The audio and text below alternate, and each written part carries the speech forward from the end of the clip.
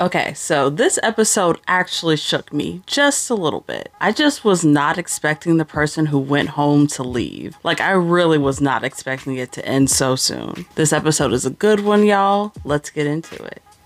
So, as per usual, we open up episode 10 with everyone coming back to camp after the last tribal council. Of course, some people were upset that they were left out of the vote and that they were blindsided.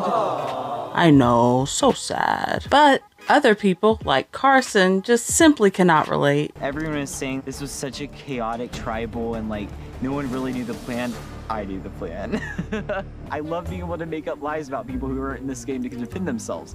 It's wonderful. See, it's the little moments like these that make me feel very confident in the Tika 3. Next up, it is time for the reward challenge, which is a competition of balance. We see that Frannie ends up impressing everyone by winning her 3rd challenge of the season. After winning, she ends up picking 3 other players, all of them moms, to join her on the reward. Since part of this reward includes receiving letters from home and from family, I'm guessing that's why Frannie decided to go with the emotional choice and choose other parents. But at the same time, I'm pretty sure Danny is a parent too, and she totally left him out, so there's that. Either way it goes, this strategy could have been a good opportunity to secure trust and create bonds with the others, but as we see, it doesn't exactly go like that. The fact that Frannie is such a freaking comp beast means that she's gonna have to do a lot more than just be kind to others to avoid being a target, unfortunately. Which makes me kind of wonder if she would have been better off just like throwing this competition altogether or just not winning in general. I don't know, what do you guys think? Let me know in the comments. So at the reward challenge, once everybody reads their letters and does the obligatory crying, it's time to get down to business. There is a little bit of strategy talk going on, but it mainly revolves the ladies priming Danny as their main target.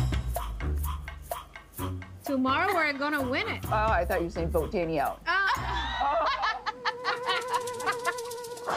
I'm down for it. Meanwhile, back at the losing camp, it's actually Frannie who is the main target, mainly because of her competition wins. Look, I love Frannie. She was at the top of my winners list for a reason, okay? But I totally understand anybody else seeing her as a threat in the game because of those competitions, and honestly, I can't blame anybody at all for wanting to target her there. I mean, she probably has some of the biggest winner potential out of everybody. So, with all of this drama floating around, it is now time for the players to head off to the immunity challenge. In true Survivor fashion, it all comes down to the puzzle, which makes it no surprise when Carson ends up winning immunity. It doesn't really matter because Carson, for whatever reason, is just not a target out there at all. I don't know why, but this man is hiding in plain sight. However, he is still safe for now. So this seems to leave Frannie as the main target, with Danny following closely behind. These two are easily the biggest comp threats out there, so it totally makes sense to me. However, what I was not expecting is the Jaime of it all. Now, if you all remember, Jaime had that fake idol that she thought was real, but it ended up getting voted out of the game, so it doesn't really matter, except for the fact that it does because it's still currently ruining her game right now. So anyway, Jaime tries to come clean about this whole situation and just be completely open and honest in order to gain everyone's trust, but it completely backfires. I mean, she just fails miserably at this. Absolutely brutal. Lying and keeping secrets is the name of the game, but it's a lot of weight on your chest.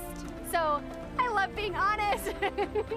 Yeah, that story's total BS. It's honestly put her more on my radar because it's like, wow, she's good. But now, apparently, everybody thinks that Jaime is some sort of strategic mastermind manipulating liar, and they all want her out. Either way it goes, things are a hot-ass mess as we head into Tribal Council. The Tribal Council itself is pretty standard, you know. Jaime is again bringing up her whole fake idol fiasco.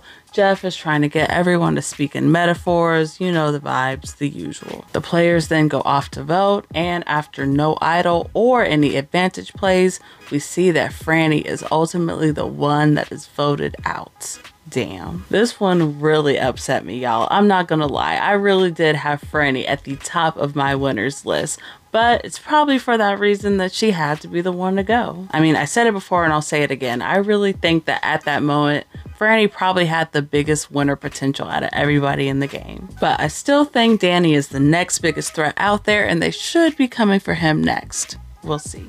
So of course, I'm interested to know, what did you all think of this episode?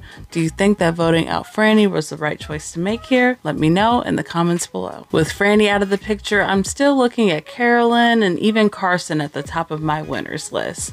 I can definitely see one of the two of them making it to the finals for sure. We are so close to the finish line, y'all, and I cannot wait to see what's next. I'll talk to y'all later, but until next time, peace.